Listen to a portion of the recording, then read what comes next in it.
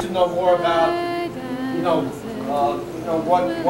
what he has gone through, and that's what you're learning, and that's why going to the VA and getting, whether you get psychological medicine for your sleep or things like that, there's nothing wrong with having a diagnosis of post-traumatic stress because it's a nervous condition related to an event that happened. Whether the event was yesterday, we talked about it today, it's post-traumatic stress.